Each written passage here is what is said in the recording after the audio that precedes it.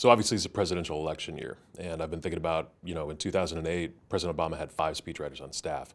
Most of the Democrats don't have any right now. What's changed? Why are we looking for likes and retweets over actual smart arguments?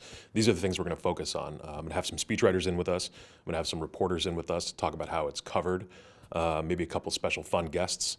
And come one, come all. If you miss one, don't worry about it. Come to the next one. But it's going to be a lot of fun. My name is Cody Keenan. I'm a 2020 Sine Fellow. I'm a chief speechwriter for President Barack Obama. Worked in the White House for 8 years. And I'm excited for all of you to come to my seminar where we're going to explore, does speechwriting still have a place in today's media environment? The answer is yes.